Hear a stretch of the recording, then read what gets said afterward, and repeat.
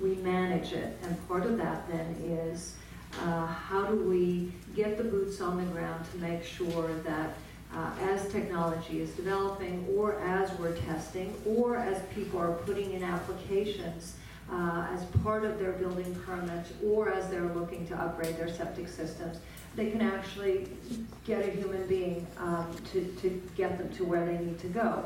And this is not a criticism, this is a practical reality. And we've talked about creating common building applications, and we've talked about creating a common system for how you get through then all the layers that need to happen, including then the health department, which both for practical and by default reasons is the one that tends to be the hardest one to get through. It's a complicated approval process, but for good reason, and I defend it for that, because it's there to make sure that we are building things well in terms of how it does impact the environment and how the septic and cesspool systems are dealt with. But I do think that the idea that we create a regional plan that doesn't only speak to what is the systems that we find to be adequate and the right kind and meet a standard, but how do we get it so that people can, in a timely and practical way, get them in the ground, get them inspected, get them improved, et cetera, et cetera. And I think that's part of the plan. And I think the other part of that has to be the funding part of it. We know this is going to be costly. Again, part of what the Clean Water Technology Center is to look at is not only creating systems that meet a standard, but making them affordable, making them so that this is something that we can do without breaking the bank, but also creating a data system for understanding how do we create a standard that has some reality.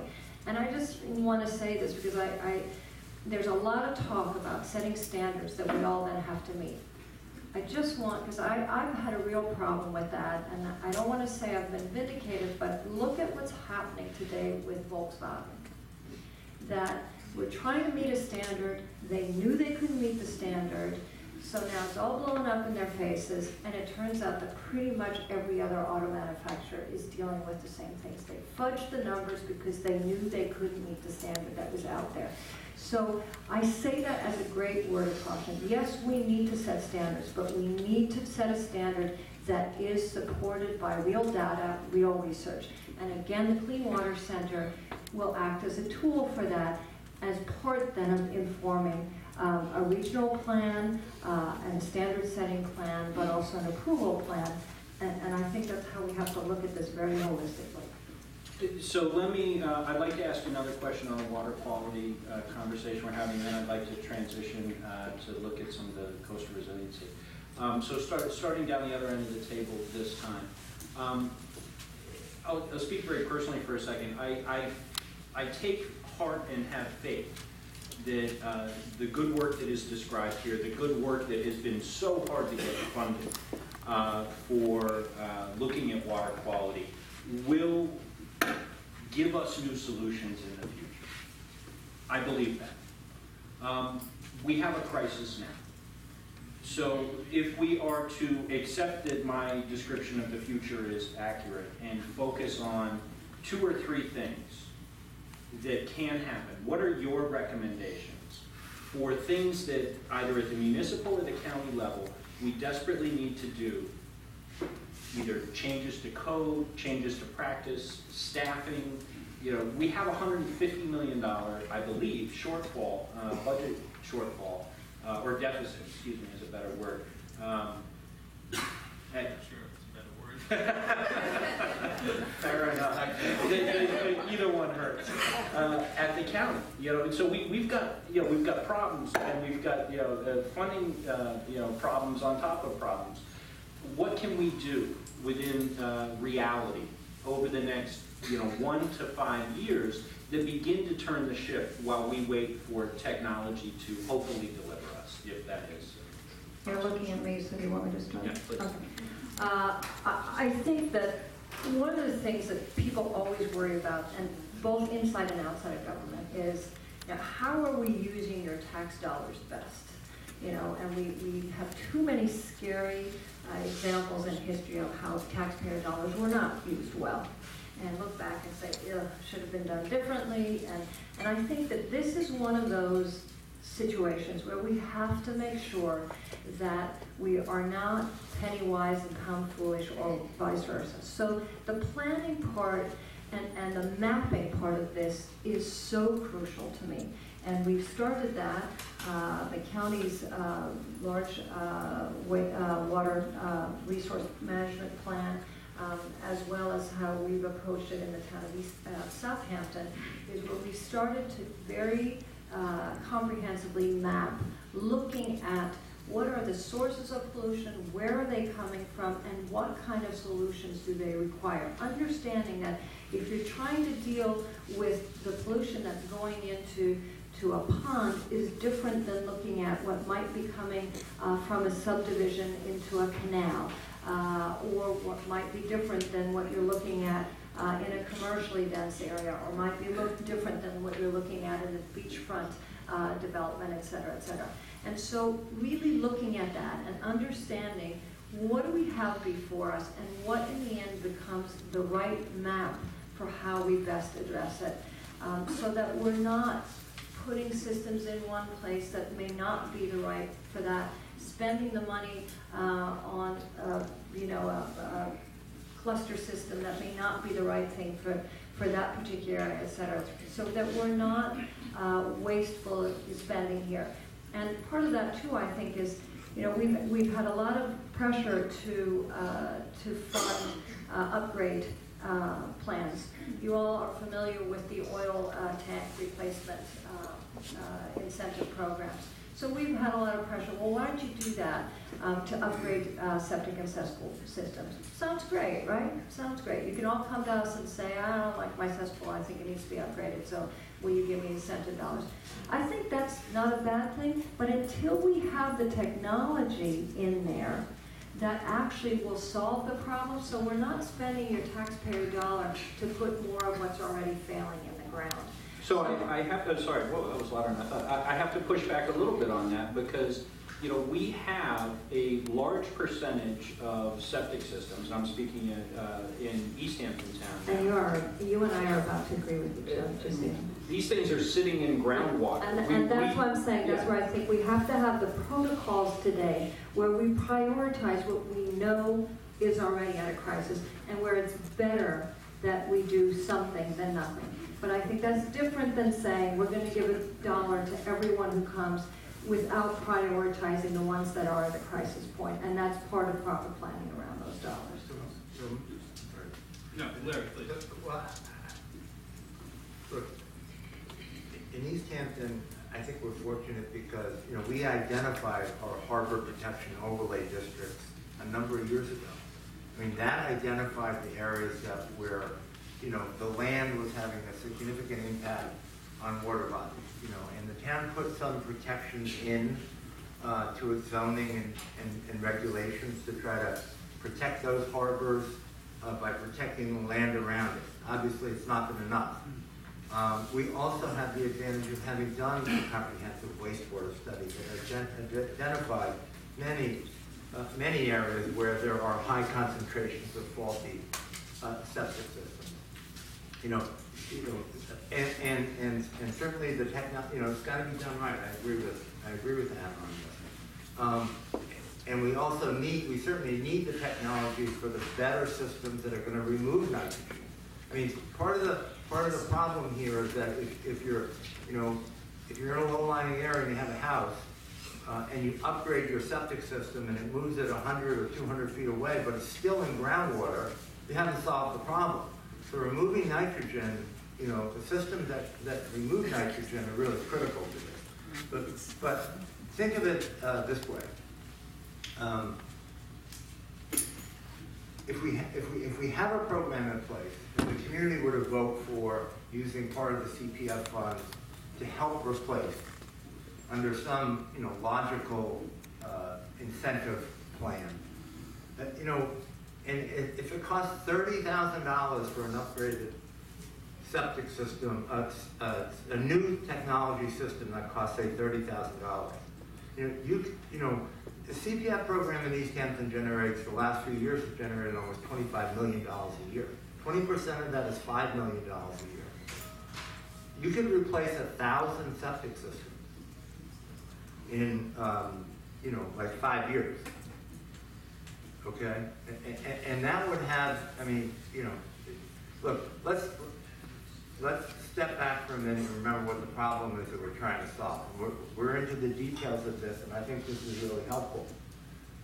We have to ask ourselves as a community, how important is it to have clean water bodies where we swim and where we recreate and where we scallop and where we shellfish?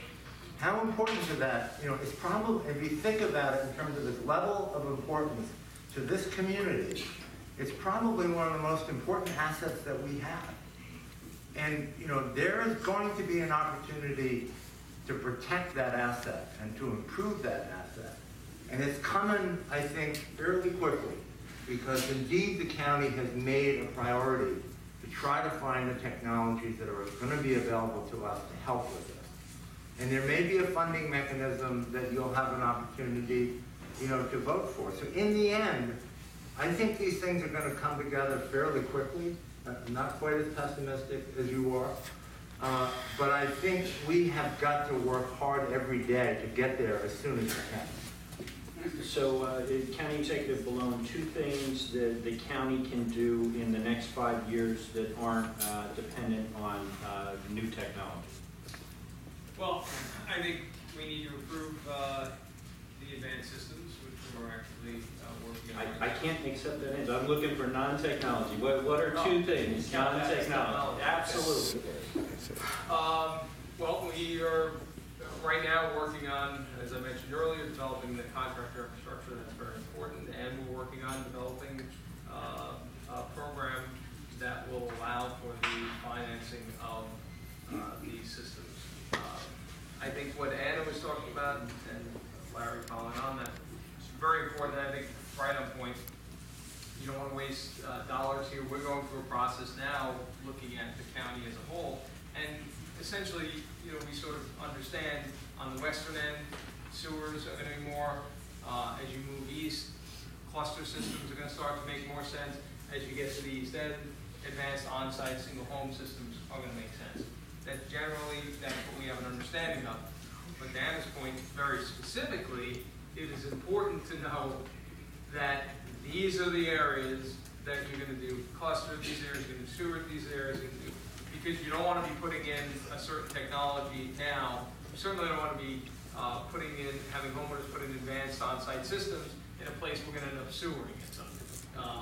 You know, so the importance of making sure we're doing the due diligence necessary to make sure that we're doing this right.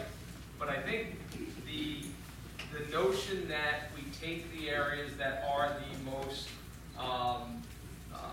at risk now, I think that is exactly right. I think that's exactly what we should be doing. And, you know, we'll be partnering with our local partners to help do that. So I'm hearing, without you having used this word, mapping and understanding where we need to focus attention. As one answer, I'll ask a slightly different question. What either policy or staffing level changes would you like to see at the health department in the next 5 years?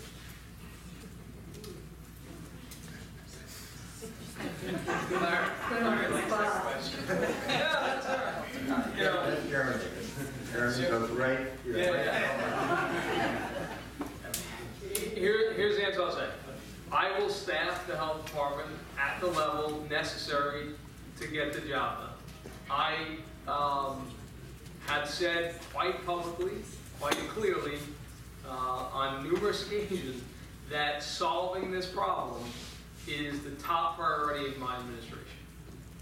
Now, if I had no intent of doing anything on this issue or making progress on this issue, I wouldn't have said that. I wouldn't have said it publicly. But, you know, the fact of the matter is, that is exactly my intent. I expect to be held accountable for it. And look, it's not going to be solved overnight, but you have a lot of people here who are committed to making progress on this issue. So here's my view on staffing. I came into county government and I was told that county government had been cut to the bone. I knew that was nonsense. I knew it was nonsense. I've been an executive for 10 years. I've run government. I don't believe in waste. I don't believe in inefficiency. I believe in the importance of government and the importance of the services that we provide, but I do not believe in wasting taxpayer dollars. I came in, we had a $500 million deficit, $200 million structural gap. We've eliminated that deficit. We've cut the structural gap in half. The reality is, though, we are 1,100 fewer positions than we were in county government. Now, I never did a hiring freeze, but we have reduced the size of the government by 1,100. We still have a structural gap besides that, and you obviously were referring to that, Jeremy. So we still have financial challenges and fiscal challenges, but we have come a long, long way. So we are still hiring.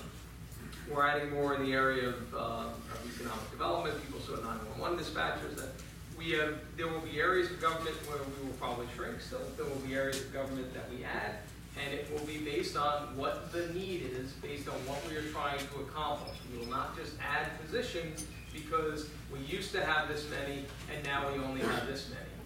That would suggest that the government does not change, or we do not become more productive, more efficient, based on the changing world, based on new technology, based on new methods, based on different applications that you apply to problems.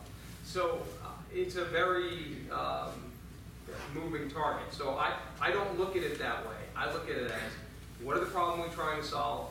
Identify it, make your commitment to it, and then what are the things you need to do to solve it? If that requires significant increases in staffing at the health department, I will do it. I'm not suggesting that it does, but whatever is required, I will do. The last sort of quick follow-on here, and then I'd like to transition. What's an appropriate time frame for us to know from you whether or not we need to increase staff at the health department?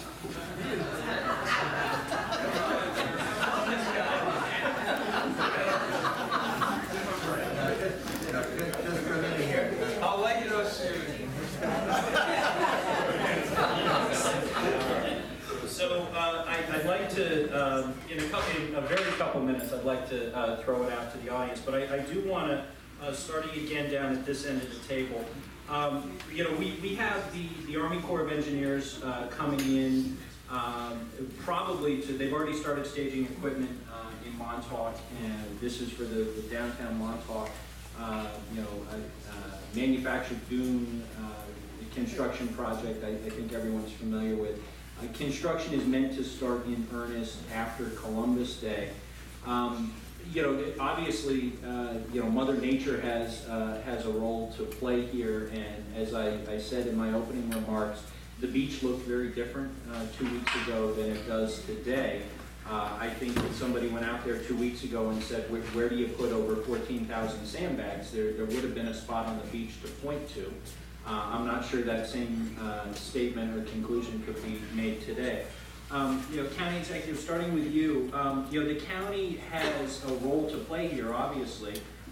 While the town of East Hampton is the local sponsor for this project, the county, through the legislature, and I'm sure in consultation with your office, has agreed to, at least in principle, although my understanding is an intermunicipal agreement has not yet been signed, to pay 50% of the annual maintenance costs here. And I want to ask you to address that issue. What do you see as the county's role here? What is the motivation for the county to participate, and what will be the county's role going forward with this project? Well, the motivation is that this is a part of the county. It's an incredibly important project, and we wanted to do our part to help move it forward. And we take our lead on issues like this. We're going to work with the local community and what their objective is, what they want to do, and again, when it's an issue that involves something of real significance, the county should be playing a role to support and help make it happen. So that was really the genesis of working with the town of East Hampton to say, what can we do to help move this project forward. And I think it's important, and Larry can talk a lot more about it, but I think it's important to keep in context. This is, part of the overall FIM project. This is FIMI, which is a temporary. The notion that we want to get the sand protections onto the beaches as quickly as possible as really a temporary measure. For then the larger far out the Montauk Point reformulation study, which went on for 50 years, that is now being funded because of Superstorm Sandy and the work of Senator Schumer and our federal team. So this project is meant to be temporary while the larger planning and everything is done to implement the more permanent solution. And back to your point of planning, the importance of planning, and I think a real opportunity here to be planning for what that more permanent thing is. Before I ask the Supervisor Cantwell to reflect on this, am I accurate that the county has not yet formalized the intermunicipal agreement with the town? Larry, you're shaking your head. I don't know which way you're. It has been executed. Okay. Yeah. All right. Great. We have such an agreement. We have such an agreement with the county executive. Okay. And thanks to Jay, actually, I remember appearing that day before the county legislature, it's not always easy sometimes to get East End projects approved for funding, as Jay could speak to, when you're only two legislators out of 16.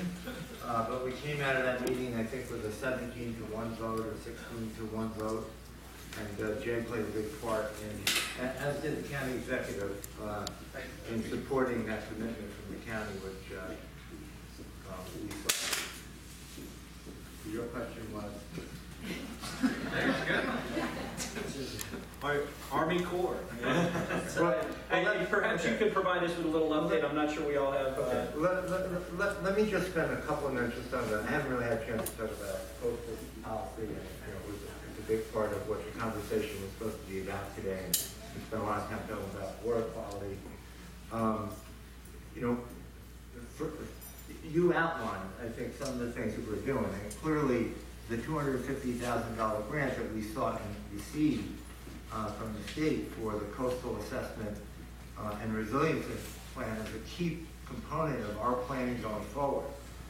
And as has been said, one of the purposes of this is to reevaluate what our coastal policy is and to look at, the new modeling of what flooding and potential damage we can be looking at in the light of sea level rise, and examine, the potential impacts that events can have on our shoreline and our man-made environment as well. Because I agree, and have, we sought this funding in part on the basic premise that it's certainly a lot better to make these decisions in advance. I mean, we need to sit down as a community, and this study is going to give us an opportunity to do that. And we're going to have to look at some of these models, and we're going to have to ask ourselves, if this occurs, what are we going to do? How are we going to rebuild? How are we going to do something smart to avoid the situation that we're currently in? And it's much wiser to make those decisions ahead of time when cool heads prevail than it is to react and to do it in a crisis and to do it under the emotion of what happens after a major catastrophe. So a big part of what we're doing is the resiliency plan, and we look forward to getting that underway now. The other thing I want to talk about is a different model, and that is the $10 million grant that we sought and received to restore the Napeague Lazy Point floodplain. And that's really, a model, I think, that we should be looking at throughout the country for how to deal with this issue of sea level rise, development that's occurred, in places where we now know we're very vulnerable. And that $10 million grant that we got from the federal government is going to go towards buying improved structures in the Lazy Point area an area where it's, if you just go down there, some of you have seen the house on stilts that's, now 75 yards out into Gardens Bay. That was once on land. During major events, our emergency responders are going there, in the middle of the night in boats to try to rescue people who maybe didn't make a wise decision to leave their house.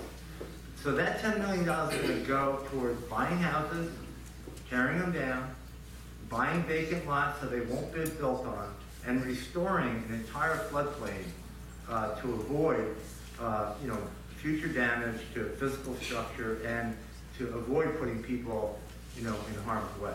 The Army Corps project is the best project that we're going to get, and I know it's controversial. Would it have been the project that I would have designed from day one? No. I would have preferred to have the federal government pay to pump $20 million worth of sand on that beach. But the Army Corps of Engineers refused to do that. They would not, they would not justify that project. So, we took that project from a rock wall to sandbags and additional sand. And that project is going to begin. They're mobilizing for it now. And construction is going to begin on October 13th of this year. Look, downtown Montauk's it's in a vulnerable place. It is an important economic engine in this community, certainly in Montauk and for the town of East Hampton. Indeed, we argue that it's an important economic engine for the county of Suffolk. Certainly the motel tax and the revenue, sales tax revenue that generates is a key part of our economy. And it's in a unique situation. It's a tiny little, isthmus there, separating the ocean from Fort Palm. And it's unique in many ways in that regard, because there are not very many downtown areas, commercial centers on Long Island that are in such a vulnerable spot. So providing some level of protection there, and this is the best we're going to do, is necessary. And I agree, a lot of people are skeptical about FIMP. It's taken a long time, forever, to get to realization. But the best long-term scenario here is for FIMP to get adopted, and by the way, FIMP is also, the appropriations for that have been made. I think it's close to $1 billion, 800 million. It's been approved by Congress. It's been authorized. The Army Corps is supposed to be coming out with their draft plan in 2016, and hopefully that will provide a real long-term beach restoration project for downtown Montauk, and I would hope for ditch plains as well. So, there'll be an opportunity for planning and the importance of working together, everybody having their voices heard, building a consensus, and then moving forward. Because the last thing we want to see happen after 50 years of having this thing studied, and the money there, is that we cannot come to a consensus and the money gets pulled to go somewhere else. So the money's there, now's the time to do the planning, do the work, and build the consensus and move forward. So without being unfair, we're going to lose the county executive to another commitment in just a couple of minutes. Supervisor Holst, do you want to share a couple of thoughts on this before we go to public questions? No, let's go to public questions. All right, well put. All right, it's Lou, right over here. And we have a wireless. Sure. Ask you to use that. Just please do use that so that the camera can record your question. Okay, I have a question for the county executive. Actually, I had this question before the discussion, and I think I've gotten the answer, but now, so I'll just rephrase it and give you the answer that I heard, and you can confirm to me whether I understand. Okay, so my question was, there was a federal law that outlawed cesspools, high-capacity cesspools, in 2000, and they had to be done away with by 2005. So my question was, has that ever been enforced by the county? And the answer that I perceived was that, number one, attorney said, there's 196 applications in front of the Board of Health, Department of Board of Health, and they're on a backlog. They're not going to get to it. I'm sure they're never. We got limited time, Lou. And it's a matter of money, basically. You just don't have the money. We have all these great solutions, but when it comes to implementing everything, it comes down to money, and you just don't have the money to get the troops on the ground. It has nothing to do with the troops. Look, we can enforce it tomorrow.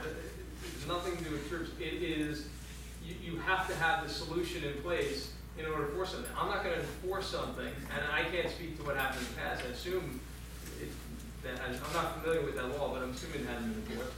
I'm not going to enforce something that we don't have any workable solution in place to get done to enforce. You got to have the solution in place before you can go to homeowners and say, you must do this, you have to do this.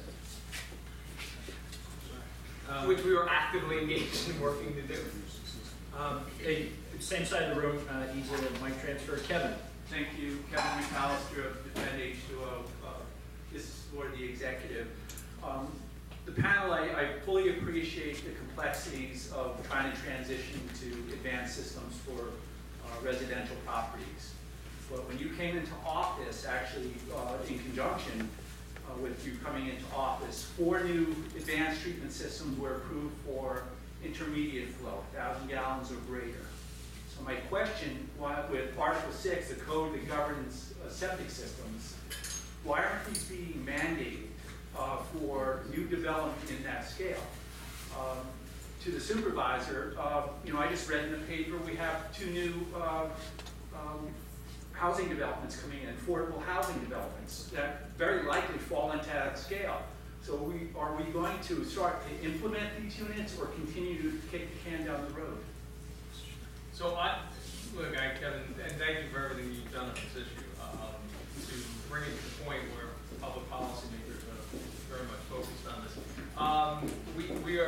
I'm as aggressively as I can with the water quality experts in the health department working to get approved systems. So it's,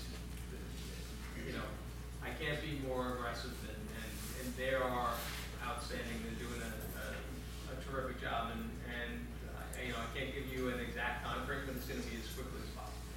But to Kevin's point, if we have 4 that have passed muster for this $1,000 to $15,000, gallon per day category, why aren't we requiring that as opposed to leaving it up as an option? I think you will see those things happen very soon. And Kevin, to answer your question, we will use the highest technology available. Mr. Levine. Can I say something? Yeah, I'm sorry, please. You've all heard the word PDD, Plan Development District, right? Yeah, you must have. And, you go, it's a terrible thing, these Plan Development Districts. It is a planning tool that does, amongst other things, it gives us an opportunity to evaluate a project, but it gives us an opportunity to also require the kind of systems that Kevin is talking about. And the 2 PDDs that we have approved in my time as supervisor, and Councilwoman Fleming was part of these decisions, required these state-of-the-art wastewater treatment plants as part of the approval process. So as much as you hear terrible things about these planning development districts, what they are is they're opening the door. And I'm not saying they're cross-board that are a bad thing, but in these 2 cases, one was an affordable housing project and the other one was an important economic development project in Hampton Bays. We made it a condition of approval that one of these 4 systems that Kevin is talking about had to be part of that development. And to me, that opens the door to requiring that development over a certain size, whether it's a PDD or not. And something I'd like to get done in my next 87 days in office. But who's counting? All right, we have one more question before we're going to lose the county executive here, Mr. Levine. Thank you. My name is Jay Levine. I'm a member of the Surfrider Foundation, and I'm the person who goes out in all kinds of weather once a week to collect the 150 samples that we have, the 150 data samples that we have over 2.5 years, demonstrating the problem of pollution at South Lake Montauk.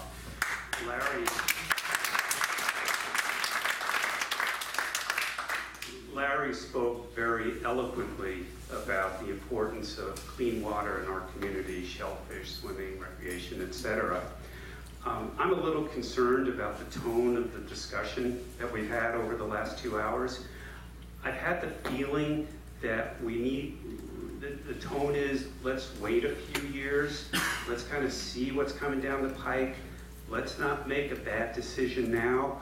I'm concerned about that tone for 2 reasons. Number one, if I adopted that tone, I would still be using a typewriter and an adding machine. I suspect none of you are using a typewriter and an adding machine. Number two, I've worked in healthcare my entire career.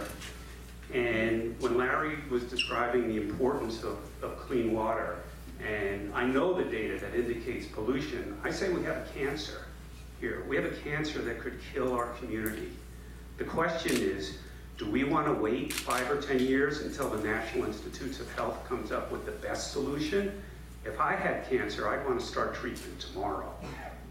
I'd like to know what, in your minds, we can do to address this problem. Larry said we've already identified the septic systems that are at risk. We've had 5 inches of rain in 3 days. I suspect they're mostly in groundwater, sending the effluents, is that the right word? Sending the effluents, God knows where. What can we do now to start the cancer treatment?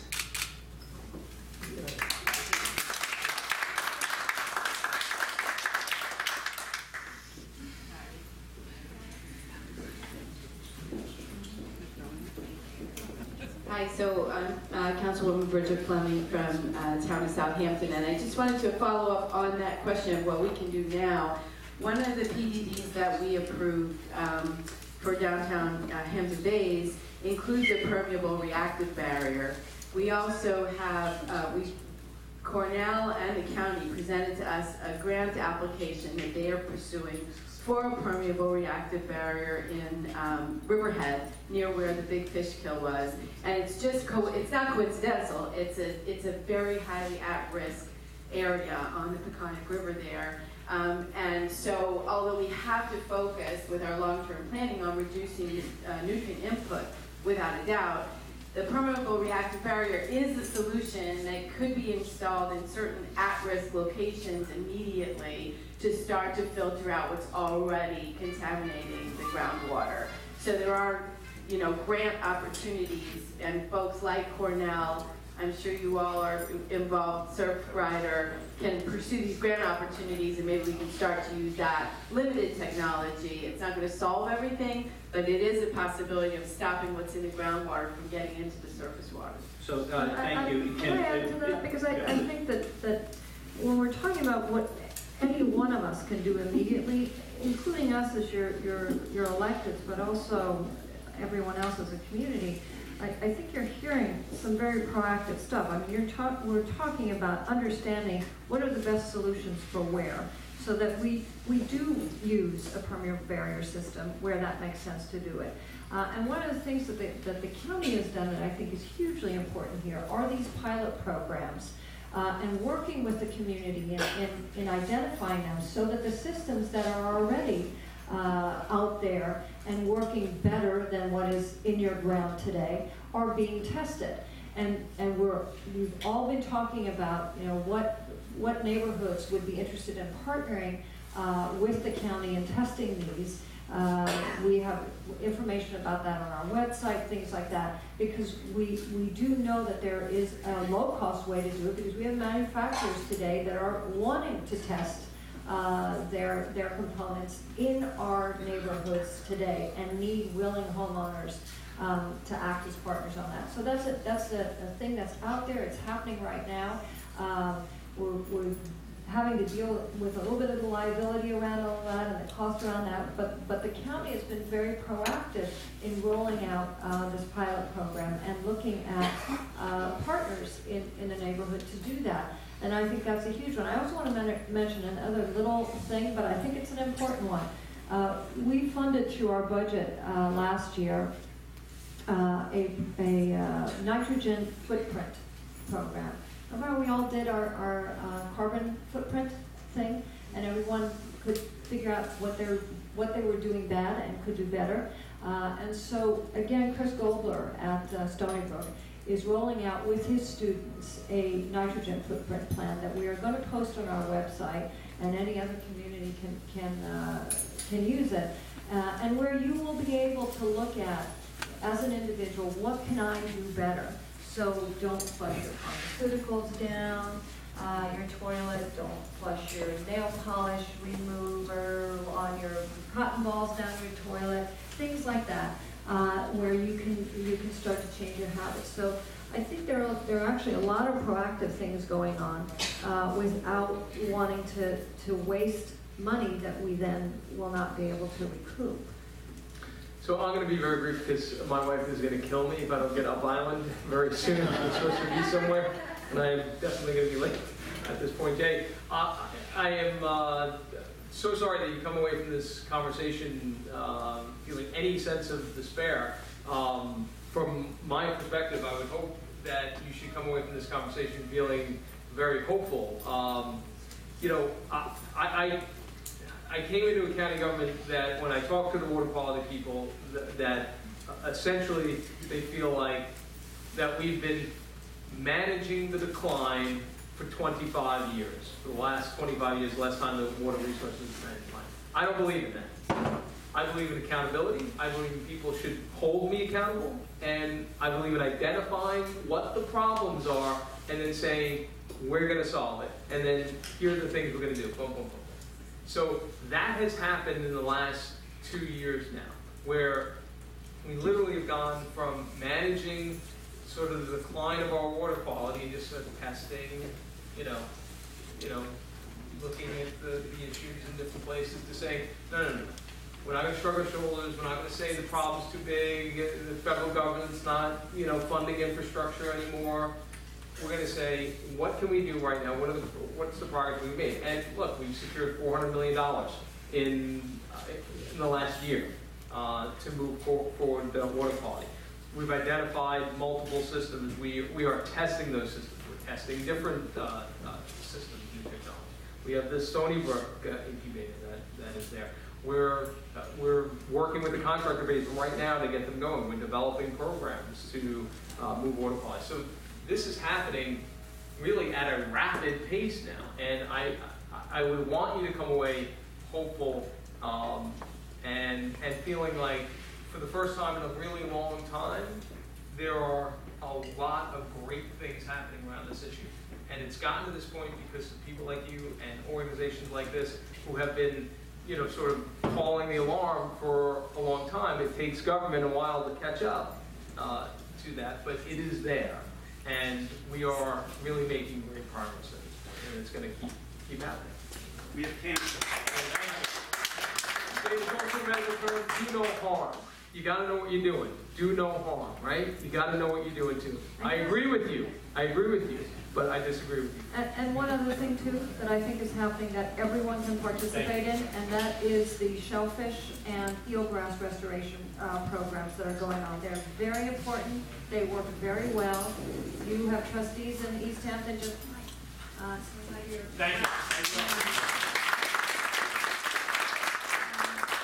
And they are very effective, and everyone can help participate in that. And we've worked hard through local government to support those programs, and that's something that everyone can do. And the trustees are working hard on that. Okay, so I think we probably get kicked out of here in about 5 minutes, but why don't we take just maybe 2 more questions? Mike, I saw your hand up. Okay, did you want to respond to that, Larry? Yeah. Mike, I saw you back there. I might be okay without a microphone. Can everybody hear me? Yeah. So, in light of the shellfish mentioned there, I'm Mike Martinson, co-owner of Montauk Shellfish Company. We grow Montauk pearl oysters in Lake Montauk. And we're bringing to market over 1 million oysters a year now. Every one of those oysters that's consumed has permanently removed nitrogen from the bay. And I just want to bring to light that to the public awareness that oyster reef restoration could be a very vital resource, especially down South Lake. And our company would be very much interested in expanding our grow out for commercial production, but also we are environmentalists and we'd be willing and interested in using our skills to help mitigate the situation down South Lake area. Maybe people could sponsor an oyster or something like that. You know, we could, you know, produce many, many millions of oysters that are cleaning the water. You know, years ago, our natural filter, the liver of the ocean, were the oysters and the clams in the estuaries, and they're gone. You know, we have large schooners that were filling their decks for decades and decades. And, you know, I don't attribute the lack of oyster population so much to overfishing from those large schooners and dredge boats. I attribute the lack of shellfish to the very problem that we're addressing here today, which is the septic situation. So, one... Hit us with a question, Mike. The question is, would the town be interested in using our skills to help mitigate the situation with a bioremediation plan of oyster reef restoration in Lake Montauk? Yes.